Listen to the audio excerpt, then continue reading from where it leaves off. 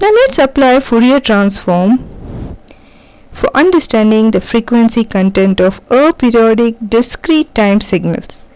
The Fourier transform equation then needs to be modified. First and foremost, replace t by n, then xt by xn, and change integration by summation operation. This category of Fourier transform is called as discrete time Fourier transform. To understand DTFT better, let us take an example of an aperiodic discrete time signal as shown. Let us compute its frequency spectrum using DTFT equation.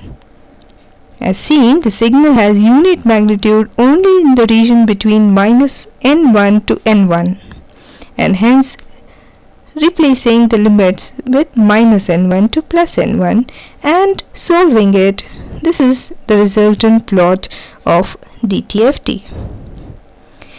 It is observed from the plot that the spectrum of DTFT is continuous.